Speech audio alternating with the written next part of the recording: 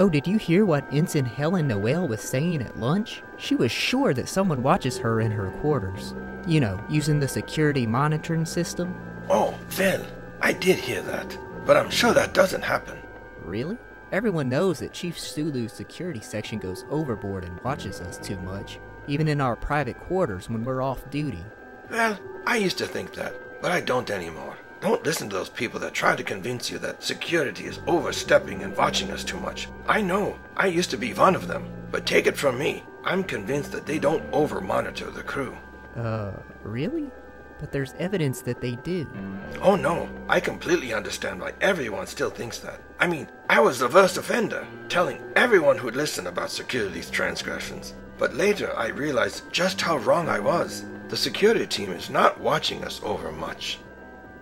Okay, I guess if you're convinced, that means something. Yeah, that's right. I, of course, overheard your remarks. Yes, Commander sir. Spock? The argument you are employing, Mr. Yeager, is not logical. In fact, you committed the statement of conversion fallacy, a common persuasion strategy. His argument seems to make sense.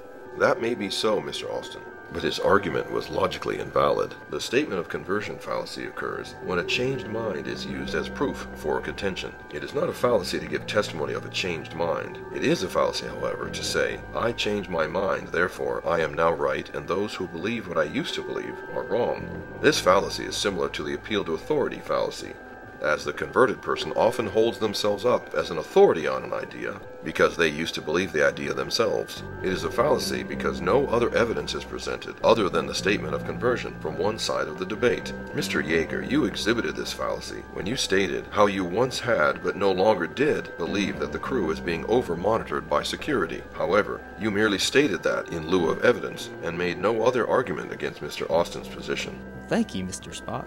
Yeah, I never realized. I should rethink my point of view. That would be best.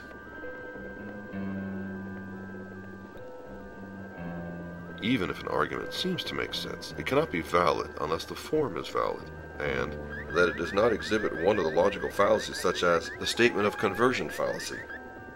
It's only logical. Return to your duties.